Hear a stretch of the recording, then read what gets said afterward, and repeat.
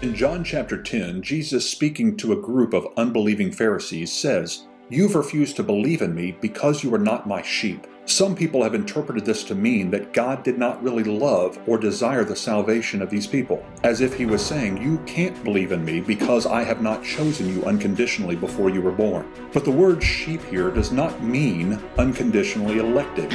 The word sheep simply means follower.